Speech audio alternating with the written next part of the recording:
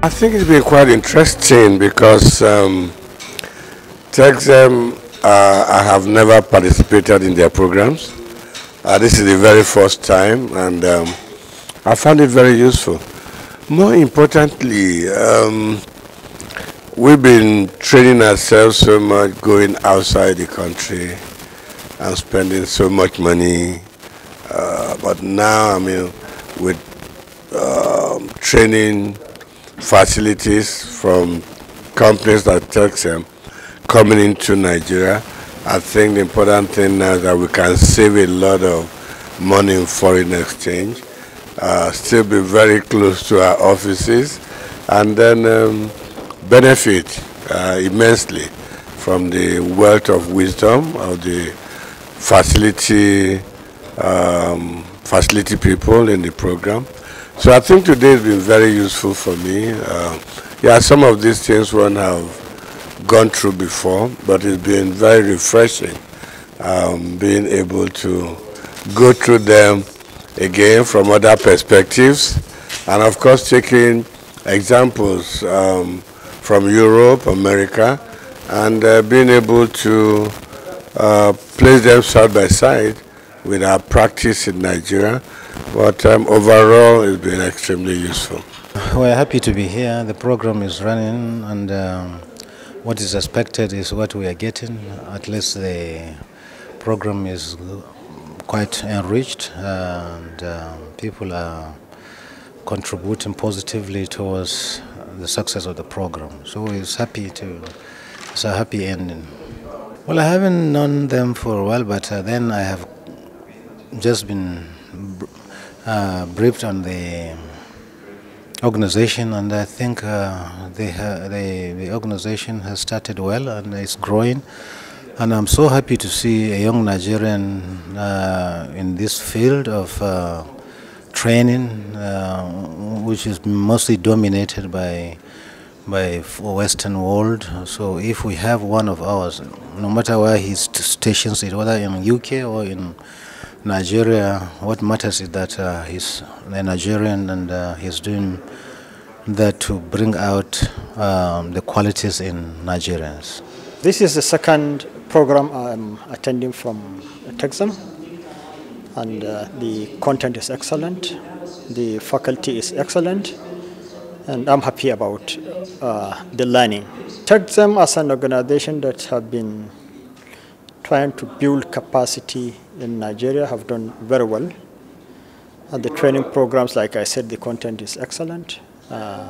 They mix international with local faculty, so they bring both knowledges from diverse faculty and experiences, and I think the mix is excellent. It gives us the worth of the training. For a while, for over the years, we've been to and fro on meeting with them and knowing their capabilities in training. I must say that I'm quite impressed. This is my first training with texem. I must say that it's beyond my expectation, really and truly. So most of the topics, like the one we had today, typically delved into things that I had heard, but I haven't really had the opportunity of, knowing in depth, like the new corporate governance for companies and these sustainability policies. So today they schooled me on it. Really, I was impressed. I just told Dr. Alim that he's doing a brilliant job with his team, so they should keep it up. Well, in terms of the ignition, it was very spot on. And I think the content also was very relevant because it had real-life industry experience to it. And the speakers, Clive and Rodrine, were very insightful. They brought a lot of experience to the discussions, and they came with real-life practical examples. The discussions were a bit more, we were very inclined towards things that were happening both in the pension industry in Nigeria and also the Nigerian economic space. So it was very relevant and very useful. Well, this is the first time I'm attending a program organized by texem, and it's really an accelerating experience.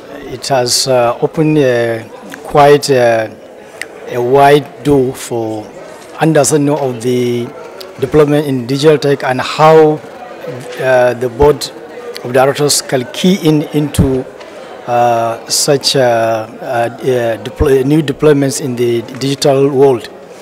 I will recommend this course to all directors of all companies because digitalization is here and is here to stay. So people need to have a proper understanding of what it takes. This is my first session with texem.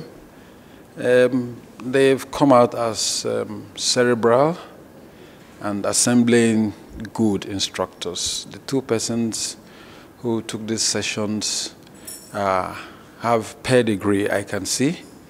They've moved around, apart from knowledge.